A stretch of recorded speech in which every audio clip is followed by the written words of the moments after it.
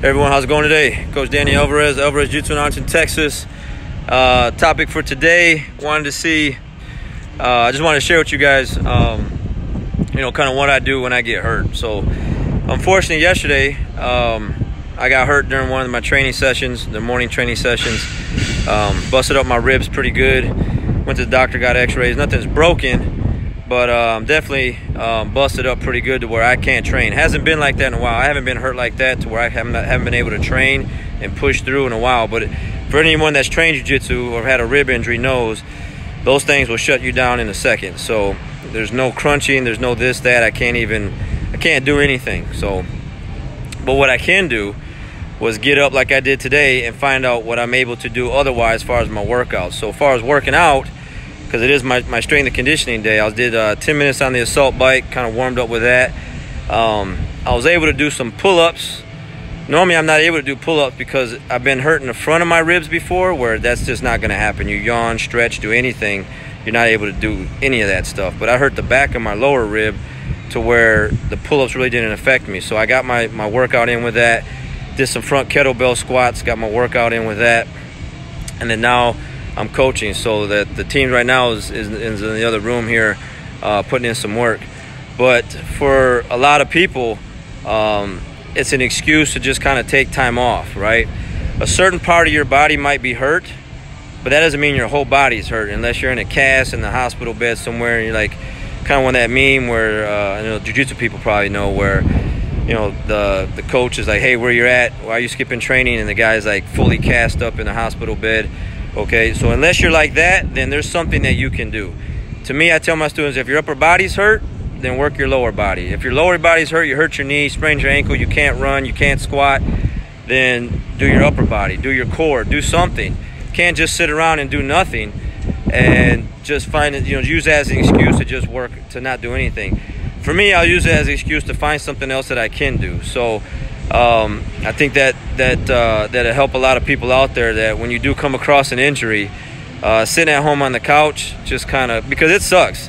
If you train jiu-jitsu, which a lot of you guys are watching this, when you're hurt and you can't train, man, it's painful. It's painful. Right now, I got a room over here. I'll take you over here in a second. They're killing it. I mean, it's just a bunch of people in there just getting a great workout in doing jiu-jitsu. And I'm like Rudolph the Red-Nosed Reindeer. I can't join in, and I gotta watch. It's absolutely killing me. But I got a great workout in today. I did 100 pull-ups, and I did 10 sets of my kettlebell squats, and I did my core. I did what I could do as far as my core, because some of it did bother my back and my ribs. But I got my workout in. Okay, I'm not gonna use that excuse. I'm not training today. I can jog a little bit, so I'll probably jog right after I get done with class here. But if you're out there, you got some type of injury that you're dealing with, figure out what you can and can't do, and then do it. Just don't sit around and be woe is me and kind of be sad about it. There's something that you can absolutely do. Again, unless you just got hit by a truck and your entire body is just in a cast, there's something you should be able to do. You can't run, do the assault bike, you can't do that, do the elliptical machine. Find something that you can do. Go for a walk, something's gonna help. Get outside, like today's a beautiful day outside. I'm in this other room full of energy with all these guys, and it's just something I wanted to get out there, because it's not really I don't really deal with too many injuries to where it's going to get me off the mat.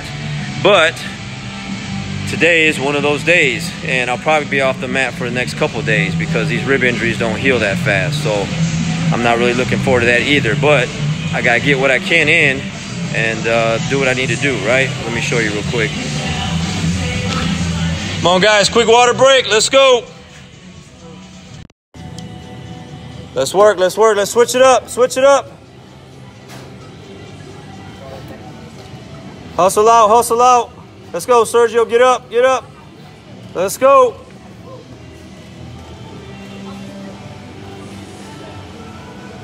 All right, Danielle, hit the clock. Let's go. No break. Let's get right to it.